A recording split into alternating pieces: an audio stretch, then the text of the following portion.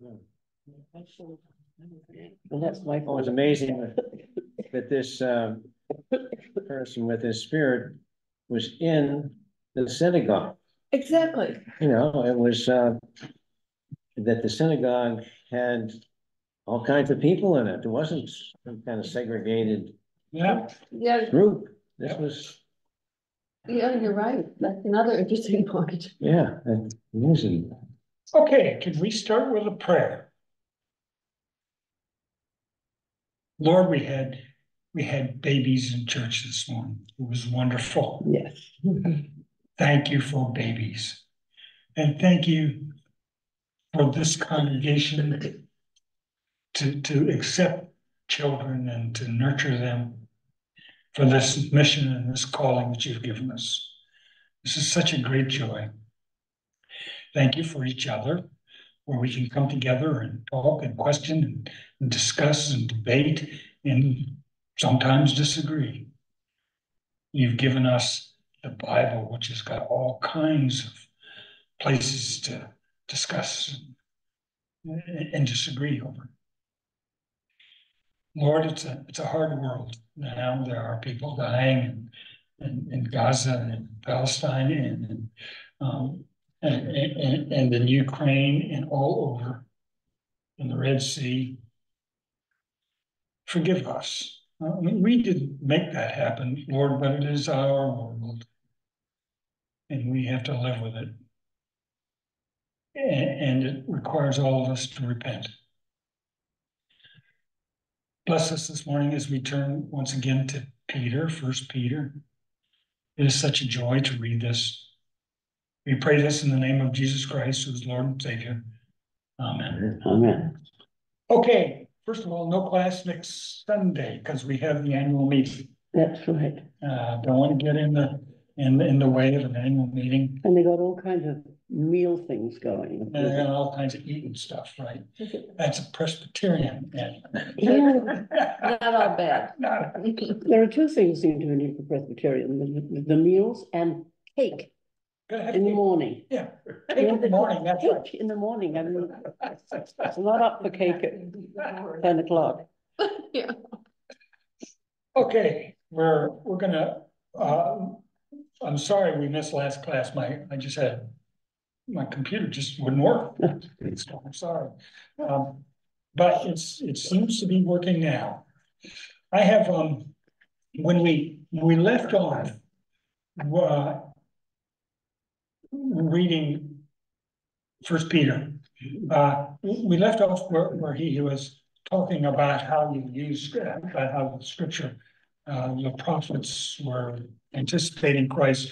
But even before that, that was just kind of sidelined. Just before that, this is what he said, that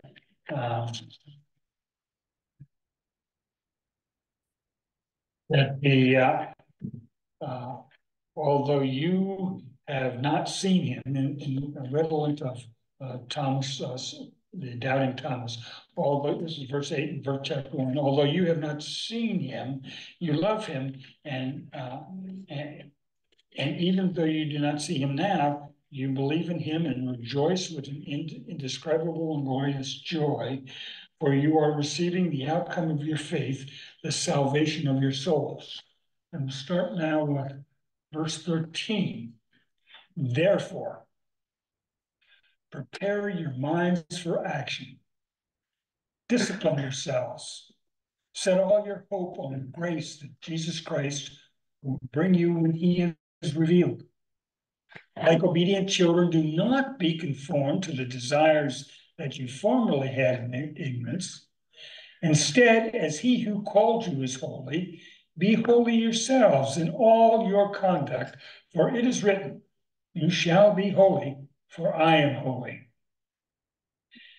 If you invoke the Father as Father, the one who judges all impartially according to their deeds, live in reverent fear during the time of your exile. You know that you are ransomed from the futile ways inherited from your ancestors, not with perishable things like gold, but with the precious blood of Christ, that of a lamb without defect or blemish. He was destined before the foundation of the world, but was revealed at the end of the ages for your sake. Through him you have come to trust in God, who raised him from the dead and gave him glory, so that your faith and hope are set on God. Now that you have purified your souls by your obedience to the truth, so that you have genuine mutual love, love one another deeply from the heart. You have been born anew, not of the perishable, but of imperishable seed, through the living and enduring word of God. For all flesh is like grass, and all its glory like the flower of the grass. The grass withers and the flower fails, well, the flower falls, but the word of the Lord endures forever. That word is the good news that was announced to you. Okay, I'm going to stop here right now. When we get a little bit later on, we're gonna take a change. We're gonna go to one of these household codes again. So we're in a distinct part of Peter, and it is rich. I haven't finished it, and we may get to it some more. But this is just rich with metaphor and with biblical reference. It is really quite wonderful when we get to it, and it goes deep into the history of the faith. And what it does is defines who we are, and really very, very powerful and potent terms. And it starts out by saying, prepare your minds for action. What it really says is gird up the loins of your mind. You can see that in a footnote, I think. Oh, yeah. And that's a common metaphor in the Bible. Gird up your loins. Yeah, where it comes from is that folks wore long robes. Mm-hmm. And if you're going to start doing something vigorous or athletic or military-like, what you do is pull up the robe from underneath, and then tie it up so that you kind of like wearing trousers. So what he's saying is get ready for it. We're getting into something here, and this is redolent of the exile. Yes. I see Mary is wanting. Oh, Mary. Hi, Mary. Oops. Thank you. This is redolent of not the exile, but the Exodus. In Exodus 12, God tells Moses tells the people to prepare yourselves, and in the first month of the year you shall repeat this. And he talks about killing a lamb, and he says, this is how you shall eat it: your loins girded, your sandals on your feet, and your staff in your hand, and you shall eat it hurriedly. It is the Passover of the Lord. So this is kind of reflects it. We'll get a little bit more specific about the Passover a little bit later. And then he goes on to say, well, first of all, to point out that this is set your hope. You've got a goal here. And on the grace that Jesus Christ will bring you when he is revealed. Once again, this is the scheme in 1 Peter is very strong, that we have a beginning of an age and an end of an age, and then Jesus is going to come, and that's when it all happens, when all this stuff happens. We receive it, we've got it, but it's going to be revealed to us it's going to really happen when Jesus is revealed.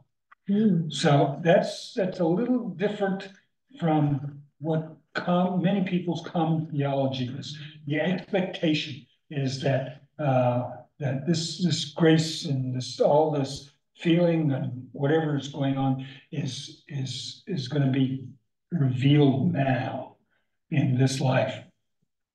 And then he says, like obedient children, do not be conformed to the desires that you formerly had in ignorance. Okay, what he's talking about is that you have come into a new stage of life. And he's talking to Gentiles here, and we'll see that more clearly later on. He's talking to Gentiles. He's saying, you have been introduced into a new thing. Don't cling to the past. Let it go. Then you were ignorant. Instead, as he who called you is holy, be holy yourselves in all your conduct. For it is written, you shall be holy, for I am holy. Now, this is one of these deep dives into the history of Israel. In Leviticus, you got Genesis, Exodus, Numbers, Leviticus, and then Deuteronomy. Leviticus, Numbers, and Deuteronomy. Right. Leviticus is this wonderful, difficult book about how you do sacrifices and how you robe up your priests and how you do this and how you do that from the ritual perspective. And it is it's some of it's really, we have a lot of what we follow ethically and morally comes out of Leviticus. There is a whole code that we call the Holiness Code, and it starts in chapter 16 of Leviticus, and it is it's chapter 17, it goes from 17 to 26, but I'm going to read you part from 11, which is a precursor to it. You shall not defile yourself. This is starting with 43. You shall not defile yourselves with them, that is with the people in the land, and so become unclean. For I am the Lord your God. Sanctify yourselves, therefore, and be holy, for I am holy. You shall not defile yourselves with any swarming creature that moves on earth, for I am the Lord who brought you up from the land of Egypt to be your God. You shall be holy, for I am holy. And so this you shall be holy, for I am holy is part of this the warp and woof of Leviticus. Now, in Leviticus, it's a little different because most of it, a lot of it, has to do with ritual purity. But we're getting into something different here. And First Peter, move from ritual purity, where you bathe, you wash, for ritual purity to wipe off the ritual, the impurities that you have gleaned, that are attached to you by virtue of things that you've done or places you've been, that you've touched something you shouldn't or ate something you shouldn't. That's the kind of impurity that people focused on so much that Jesus had to say, it's not what goes into your mouth, it's what comes out of your mouth. That is important. So this goes all the way back to Leviticus, but it's something deeper. It's something deeper. This holiness code is, for I, the Lord, am your God, and holy, you shall be holy, for I, the Lord, your God, am holy. It's found in Leviticus 20 and 26 and 21 and 22. It's just all throughout it. So how can we be holy? This is I know great words, but that's how can we be holy? Absolutely. Exactly. Washing ourselves isn't going to make us holy. He talks about that a little bit later here. Yeah. Because that's the thing. How do you be holy? So if you, verse 17, if you invoke as Father the one who judges all people impartially according to their deeds, live in reverent fear during the time of your exile. Now, just once again, we have a judgment according to our deeds. Mm-hmm. And that enough to make anybody fear. This reverent fear now is not the terror, you just struck down with fear. This is the kind of fear that makes you realize that if you stand in the presence of God, you're toast. It's not it's a judgment, but it's an automatic judgment. Because verse 18, and this is critical, that you were ransomed from the futile ways you inherited from your ancestors, not with perishable things like gold, but with the precious blood of Christ, that of a lamb without defect or blemish. All right. This is, first of all, we talk about the atonement here, the ransom. You're ransomed with the precious blood of Christ. This is a theory of atonement. Question comes in, and it's coming frequently, and over the years there have been scores of speculation about just exactly how this atonement happens. Mm-hmm. This is one theory. This is the ransom theory, which says that basically we are in the hands of Satan, and we have a ransom has been paid to get us out of Satan's hands by Jesus. Yes, and he notes that ordinarily ransom is paid in cash, gold, stuff like that. Incidentally, this is just an ordinary political and common part of life all the way up to the current time. People are taken ransom and held for one reason or another. Mm-hmm. Usually cash, but not always cash. People are ransomed for all kinds of reasons. And so this is one theory. I am not an expert in ransom theory, and it's pretty abstruse sometimes, but nonetheless, it's real clear that what's happened is because of the sacrifice of Christ. And once we're going back here to the precious blood that we don't like, the precious blood of Christ. And here it's explained a little better. And we talked about it before. Like that of a lamb without defect or blemish, which is exactly what was selected, what the people were told to take in their house, a lamb without blemish, and they were going to eat it. And that's the lamb, it's the sacrificial lamb. And that is also part of the sacrificial process that develops from Exodus and Leviticus and Numbers and Deuteronomy, the process of sacrifice, and it's without blemish. Why? Because you don't want to give God the second choice. I mean, they were supposed to sacrifice? I thought they were trying to stop sacrificing. No, here, just keep going with this is the deep dive, the deep metaphors here. So we are ransomed not with gold, but by the sacrificial lamb, by the sacrifice of Christ, by the blood of Christ. This is just a metaphor for what Christ did for us. Yes. But in this time when Peter was writing, were Christians still sacrificing? No. That was... No, the Christians have given that up. Right, already. But they have that in their ancestry, especially if they're Jewish. Well, not only they're Jewish, but that's the kind of thing that also happens in pagan society. Okay. Animals are sacrificed regularly. Okay. Sometimes by the hundreds. Okay, I see. So I mean, you got a big coronation, they had 1,000 oxen or something like that. So everyone would understand. Everyone would understand that. Okay. Yes. As whether it's a propitiatory item, whether it's a sacrifice for the sake of somebody else, that's purely Jewish.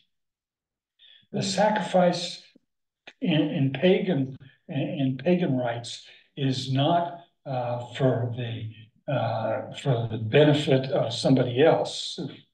It's so that you can propitiate the gods. you can make them feel good. So, and what they would do, incidentally, in the sacrificial system, is that meat. I was They gonna eat say, it. yeah, so also feeding It was a a source. ton of their It people, was a major source of protein. yeah, was the sacrifice Yeah, days yeah. or festivals. And this is exactly one of the major questions.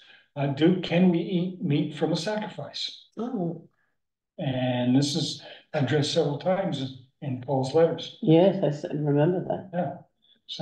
So Did he yes, say no? I Yeah. can't remember. Did Can't- Paul can't say do- no? yeah. Okay. And I think it's also in Acts 15 and the Jerusalem Council, don't eat meat which is sacrificed. But Okay. so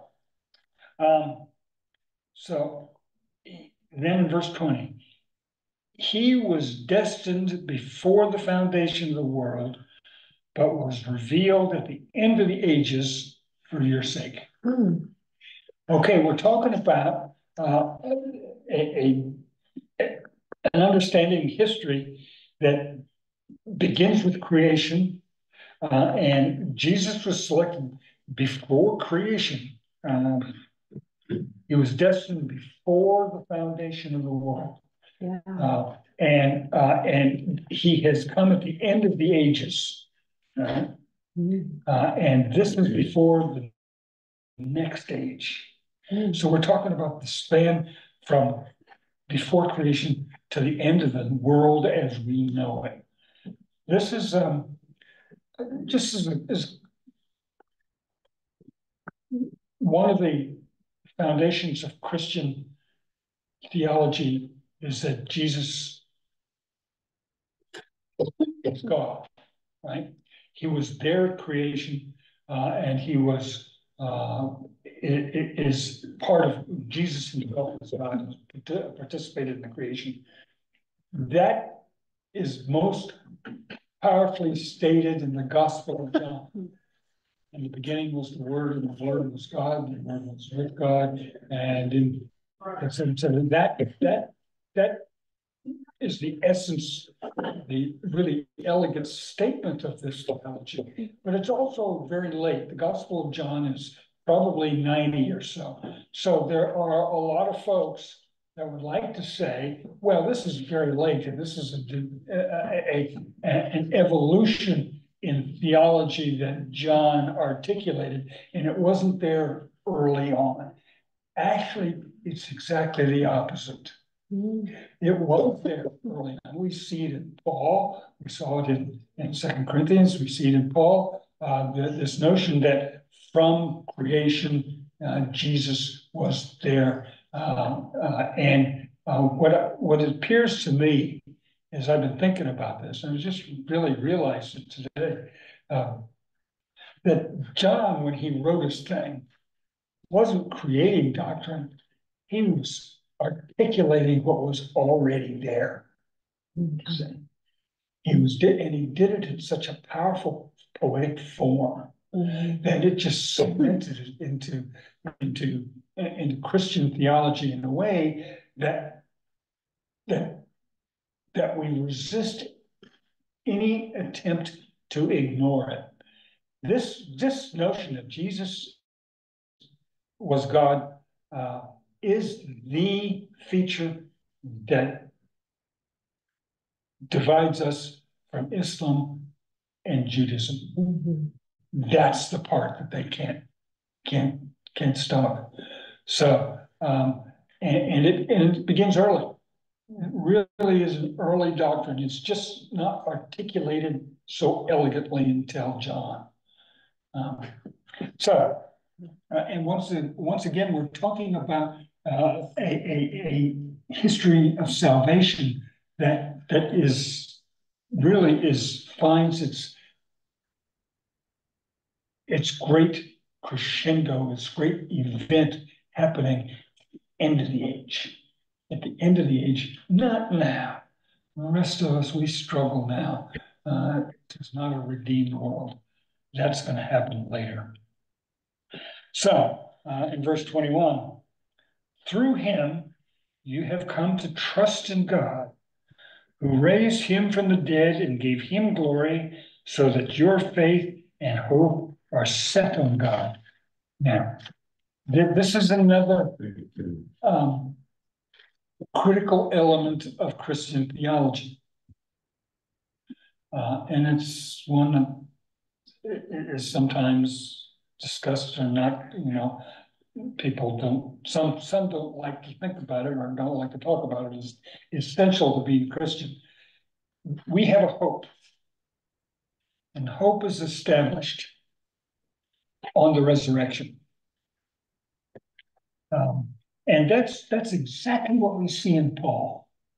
It's very strong in Paul.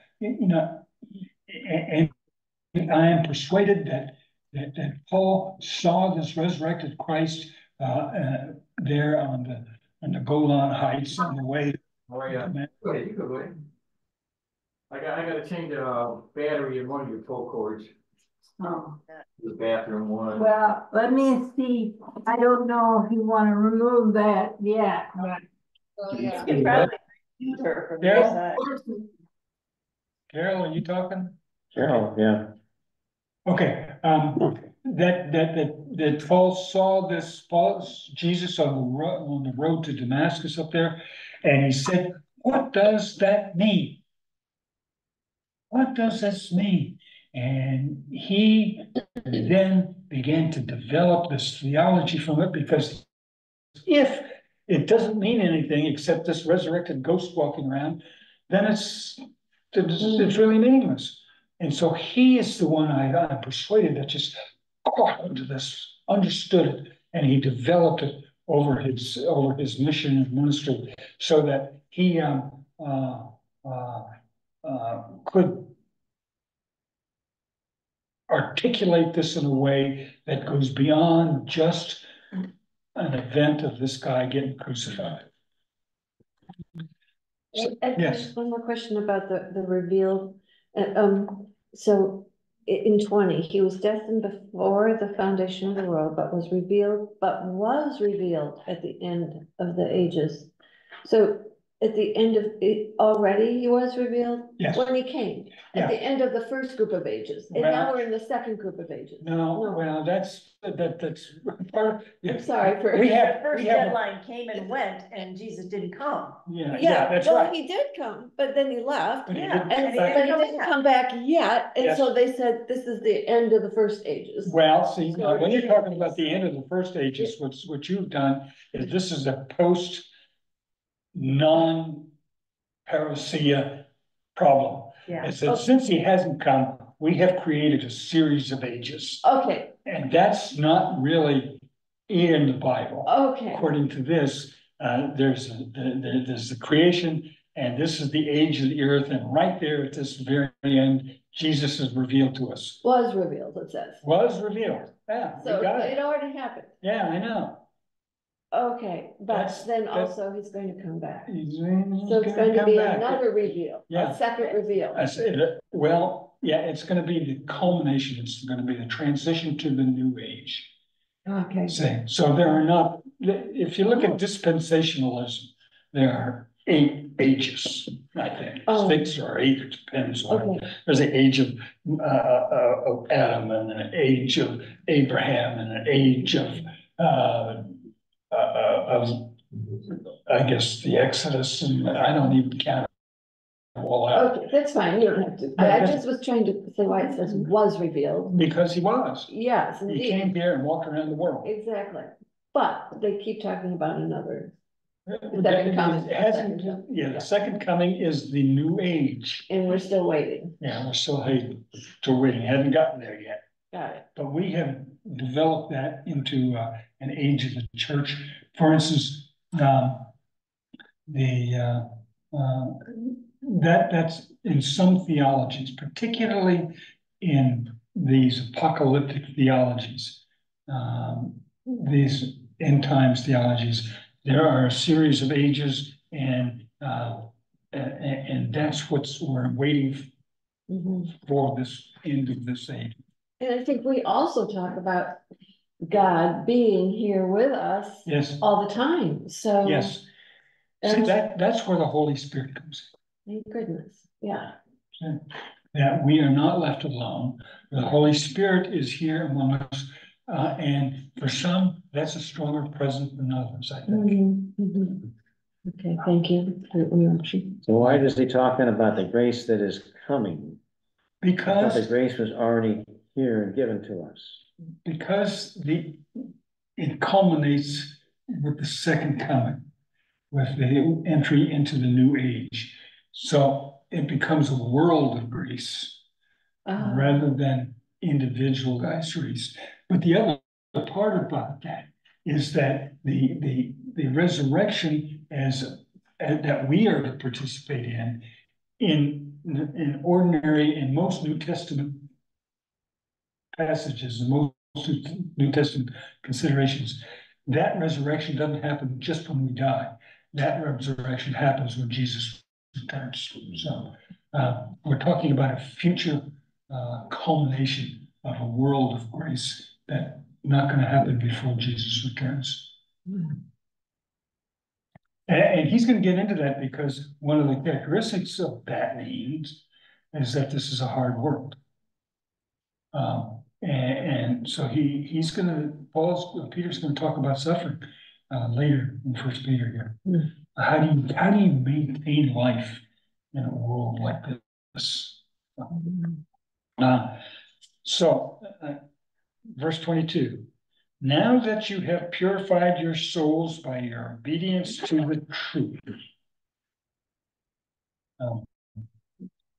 so that you have genuine mutual love one another deeply from the heart. Here is the purity notion, but it's not the ritual purity. It's an inner purification that Peter's talking about. It's a purification of our souls, our insides, in a way that the law anticipated, but never reached. Jeremiah said in Jeremiah 31, no more will you follow the law, but you will have seed in your hearts. The Jews realize that this isn't happening the way it should be happening, and that's real clear there. So that you have genuine mutual love, and so therefore you should love one another. Two different kinds of love here. You have this Philadelphia. Phileo is one of the kinds of love. There are several kinds of love, and agape is the other. Phileo, Philadelphia, which is love, brotherly love. So by virtue of having your souls purified in a way that is, we have a love and support for each other that is deep, but it's not the same as the love that he is calling us to here to have this deep love one another deeply from the heart, which is the kind of love where it's not for your benefit, that nobody earns it. It's entirely freely given. That's this agape is the basis of grace. So that he's calling the church, the exiles here, to a higher level of love, the kind of love that God has for us. And he says that results. The brotherly love results from from the purified soul that we have, and he's calling us to take one step further with each other, which is a love of grace. When there are church fights, this other love falls away. And that's why it's so painful. Destroys everything. Verse 23, you have been born anew, not of the perishable seed, not of the perishable, but of the imperishable seed, through the living and enduring word of God. 4. All flesh is like grass, and its glory like the flower of grass. The grass withers, and the flower fails, but the word of the Lord endures forever. And that word is the euangelion, the good news that was announced to you. Now you heard it this morning. All flesh is grass, but the word of the Lord fades, fitness. The word of the Lord endures forever. There's a double entendre here. He says in verse 23, you've been born in it. This is a born again experience he's talking about. You have been born again, not necessarily the experience as people define it, but you are somehow changed so that you're in a different worldview, not of the perishable, but of an imperishable seed, through the living and enduring word of God. Now, the real clear endurance, the real clear double entendre here is the word of God is Christ, on one hand. And second, by citing Isaiah here, all the grass withers, the flower fades, but the word of the Lord endures forever. That's clearly was at the time a written word or spoken word, but it's also Christ in this. So this brings the two, they're not conflicting understandings of the word, but I think it's I wish God had done it another way. Given this Jesus word is one name, and this spoken word is something else to keep it from being so confusing. Right, and in the beginning was the word. It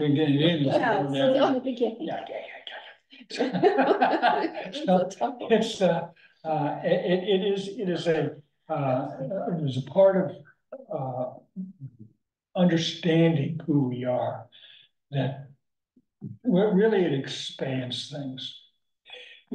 This notion of a spoken word, we kind of take it for granted.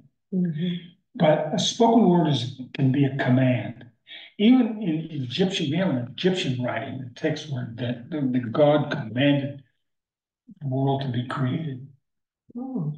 So, and when you live in a society like Roman society, which is very authoritarian, has very clear authorities.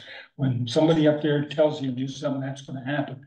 So that there's a power in words. It's beyond persuasive. It can be oppressive, and it demands obedience. We see that now in politics sometimes, where the political word is said and people will obey it, period. I'm told, I've been reading that the Congress has before them the order to not do a bill on immigration, and somebody said that word, and unless you're going to obey it. Yep. I was saying that this morning too. Yeah, that's very scary. So there's a power in the word in itself when you're in an authoritarian society, which this was. But there's also, and that's what happens when God commands the world to be created. And the world was created through the word. But this word is also something else. It's this incarnation. Jesus is the incarnate word. Now, there is in Greek world, the word is the rational facility. So that gets mixed into the biblical use of the term word. So it's rational faculties, ability to reason. So it's a reasoning process, and that's from Greek philosophy. So So word endures forever. And I'm gonna read, I'm not sure how far I'm gonna get. I've only got 20 minutes here. Let's see. Chapter 2. Rid yourselves therefore of all malice and all guile, insincerity, envy, and slander. This didn't stop all this stuff, folks. Darn. However, we have been purified, our souls have been purified. Apparently, it doesn't stop us from being human, because there's a little guile, insincerity, envy, and slander, and malice going on out there. And he says, like newborn infants, long for the pure spiritual milk, so that you may grow into salvation, if indeed you have tasted that the Lord is good. Now, the NIV says, for indeed you have tasted that the Lord is good. I'm not sure which, I mean, that makes more sense. If, or since you have indeed tasted that the Lord is good. Here's something that's interesting. In Paul, when he talks about milk, spiritual milk, basically, he's talking about immaturity. I fed you milk before, now that you're mature, I'm gonna feed you. You need to grow into mature food. This is something else. This is like newborn infants long for the pure spiritual milk, so that by it you may grow into salvation. Understand what this says? This says that being a Christian is not a status. It's a growth process. You don't arrive at being a Christian. You grow into it. And that's a much more satisfying and seems to me rational understanding of what it means to be Christian in life, rather than having this conversion experience and being this and now you're that and everything's fine over here. Because we all rather, this is the kind of thing where you have this worldview change and you have to grow into it. You have to understand it, you have to modify it, and you just don't, it's not all there instantly. It's rather a part of a process that goes through all our lives, I think. I would hope that we never stop growing.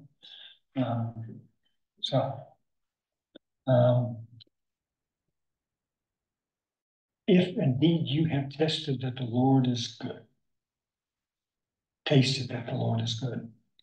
Now we're getting into a really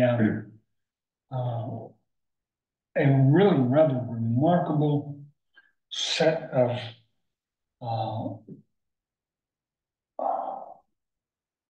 metaphors here that deep roots. Verse 4.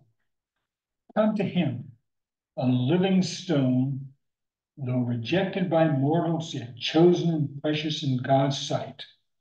And like living stones, let yourselves be built into a spiritual house, to be a holy priesthood, to offer spiritual sacrifices acceptable to God through Jesus Christ. For it stands in Scripture, see, I'm laying a stone in Zion, a cornerstone chosen and precious, and whoever believes in him will not be put to shame. To you then who believes he is precious, but to you then who believe, he is precious. But for those who do not believe, the stone that the builders rejected has become the very head of the corner, and a stone that makes them stumble, and a rock that makes them fall. They stumble because they disobey the word as they were destined to do. Now I'm laying a stone in Zion, a cornerstone. This is right out of Psalm 18. Stone that the builder's rejection, 18:22, has become the chief cornerstone. This is the Lord saying, it is marvelous in our eyes. And then Isaiah goes on and says, 8, For the Lord spoke thus to me while his hand was strong upon me. Do not call conspiracy all that this people calls conspiracy, and do not fear what it fears or being dread. But the Lord of hosts, he's talking in a time of great stress in people when they're under great duress here. But the Lord of hosts, him you shall regard as holy. Let him be your fear, and let him be your dread. That is to say, respect God. I mean, of all the threats upon you right now, I mean, the one that you need to really worry about is God. But he will become a sanctuary, a stone one strikes against. For both houses of Israel, he will become a rock one stumbles on, a trap and a snare for the inhabitants of Jerusalem. And many among them shall stumble, and they shall fall and be broken. They shall be snared and taken. Okay. What we have, and this is found also in the New Testament and several places. This metaphor, a cornerstone, I'm laying a cornerstone, a rejected cornerstone, that is found multiple times in the New Testament. It is a major metaphor for Christ because he was rejected. Mm-hmm. Now, this is the he's expanding that to make us, to make you living stones. This is come to him, a living stone, though rejected by mortals, yet chosen and precious, and like living stones, let yourselves be built into a spiritual house and be a holy priesthood to offer spiritual sacrifices acceptable to God through Christ. This is temple stuff. This is the temple in Jerusalem was world renowned for being an imposing structure. And this is the kind of he's saying that we can become a temple, and he's using this kind of metaphor to talk about doing spiritual sacrifices acceptable to God. And this is relying on the old metaphor, the old way of doing things, but he's changing it. He's changing it. I'm laying in Zion a stone, cornerstone, chosen and precious, and that's us. See, that's both Christ, but he's calling us to be this as well, as a church, as the people. Mm-hmm. But it's also, Jesus has also become a stumbling block. Mm-hmm. For the people who do not believe. More than that. Yes, for the people who do not believe. That's what it says. Yeah. Right. In 1 Corinthians, really powerful statements. I hope I can call it up here. I didn't think to look it up before the chat. I just realized this says already in there. In 1 Corinthians, Paul talks about coming to Corinth, but Jesus Christ, preaching only Christ, Jesus Christ and him crucified. But it's so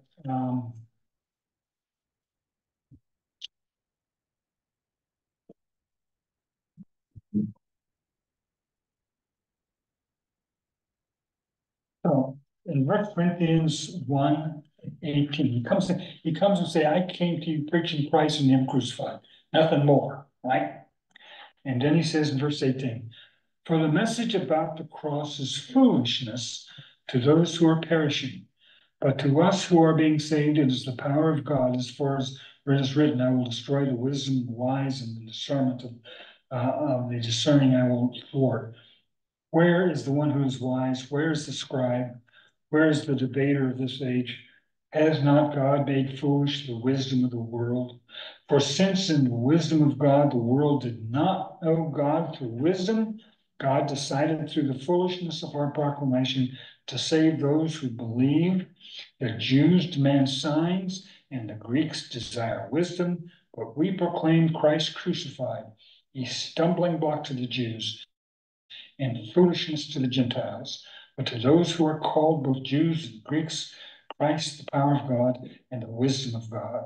For God's foolishness is wiser than human wisdom, and God's weakness is stronger than human strength. That's powerful stuff. This same notion is being incorporated here in First Peter.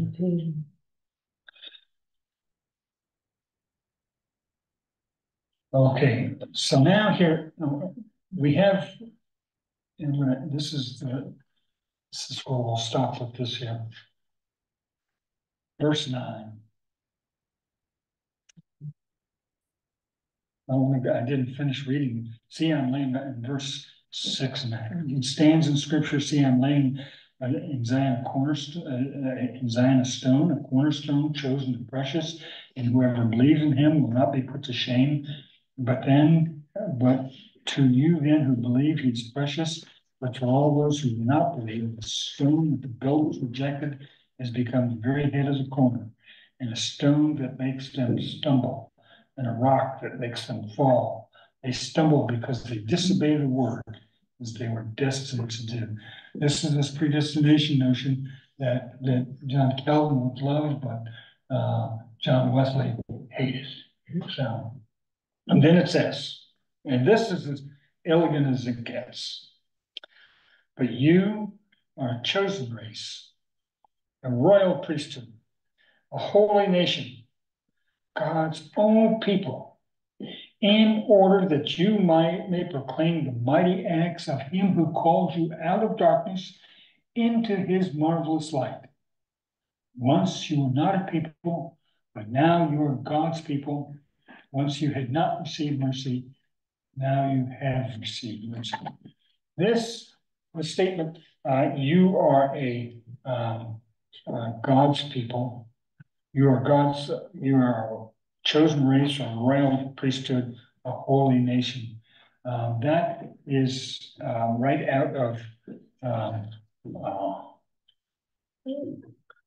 Exodus. Exodus 19. Then Moses went up to God. The Lord called to him from the mountain, saying, Thus you shall say to the house of Jacob, and tell the Israelites, you have seen what I did to the Egyptians, and how I bore you on eagle's wings and brought you to myself. Now therefore, if you obey my voice and keep my covenant, you shall be my treasured possession out of all peoples. Indeed, the whole earth is mine, but you shall be for me a priestly kingdom, a holy nation. The chosen. Yeah. And Isaiah 61:6, you shall be called priests of the Lord, you shall be named ministers of our God. This is the designation, this is the role of the people of Israel under the old covenant. They are a nation of priests. Now, Peter here is writing to the Gentiles. Their life is in exile now. They haven't yet arrived at the kingdom, because that's going to be at the end. They are exiles. But he says, you are now you are a chosen race, a holy priesthood, a royal priesthood, a holy nation, God's own people, in order that you may proclaim the mighty acts of him who called you out of darkness into his marvelous light. So he is taking this appellation, this function. They have a duty now to proclaim the mighty acts of God. This now is placed upon the Gentiles. That would have been so foreign, right, to some Gentiles, if they weren't brought up Jewish, which they weren't. Well, but would that have been? They would have understood it. They would have, okay. Because these folks read the Bible a lot, and even if they weren't Jewish. Even though they weren't Jewish, because first of all, the basic scripture in the New Testament is the Old Testament. Okay. So these folks read it. And it's actually scripture not in Hebrew, it's a Septuagint, it's a Greek scripture. So these folks were reading scripture, and this would give them, they would have known that, okay, this in Exodus is a label for the people of Israel. We are a new people. We are the inheritors of this calling to the people of Israel. And so that's, then they would have understood that. Okay. So then, it goes on one further. Once you were not a people, but now you are God's people. Once you had not received mercy, but now you shall receive mercy. That's a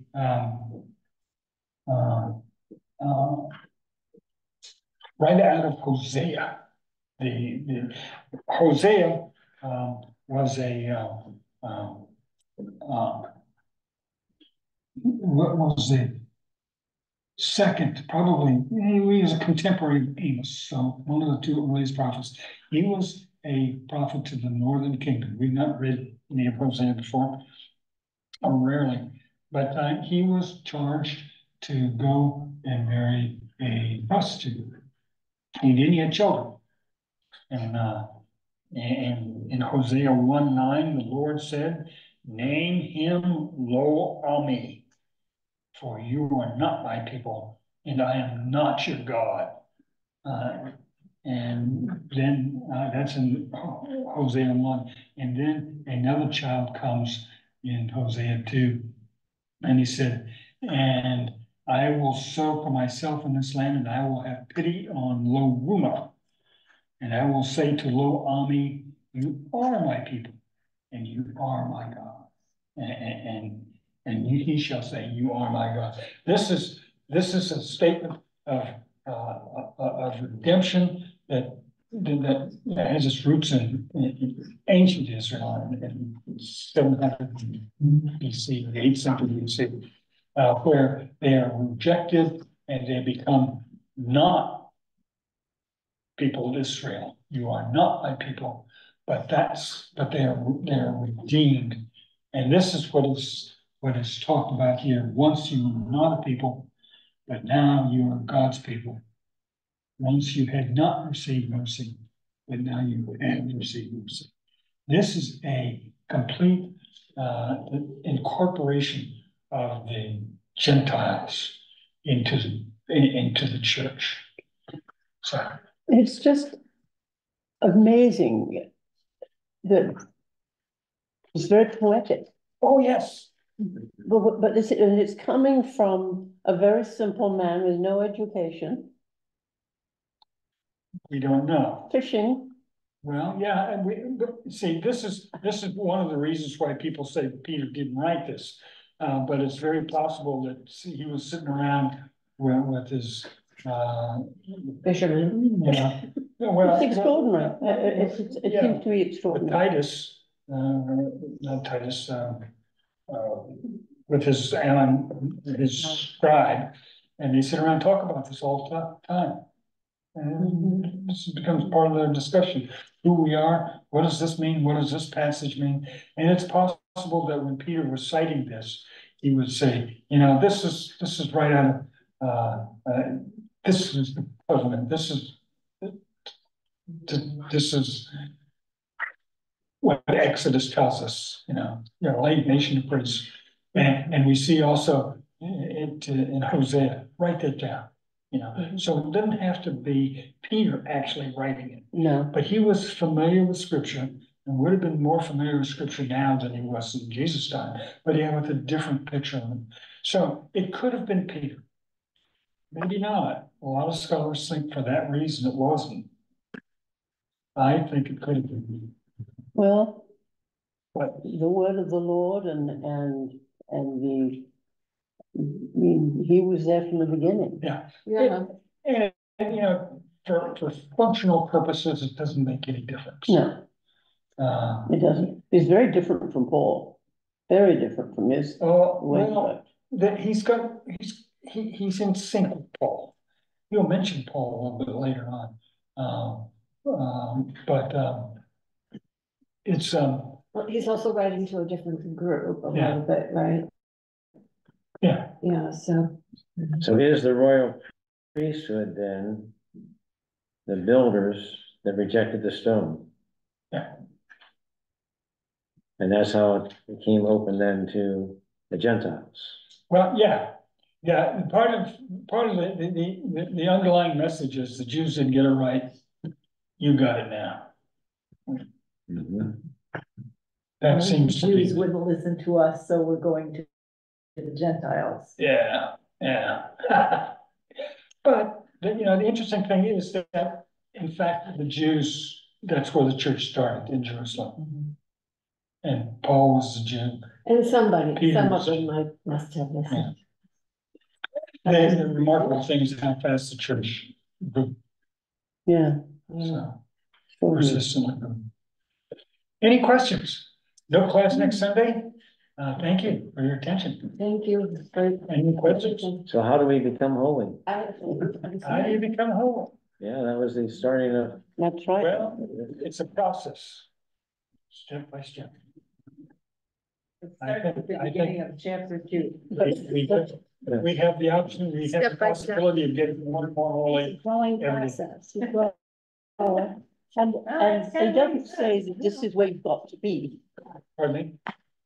God does not say this is where you have to be pure and holy. It's the striving and getting there. Yeah, Working and towards that it. seems to be the message here, Peter. Holiness is, as a nation, the church is holy, the Holy Catholic Church. But we all know that the church ain't all that holy. So clear in First Peter, Second Peter, that this is not where we're supposed to be. That's gonna happen at the end of the age. Thanks, folks. Thank you. Bye, Carol. Just want to look at something.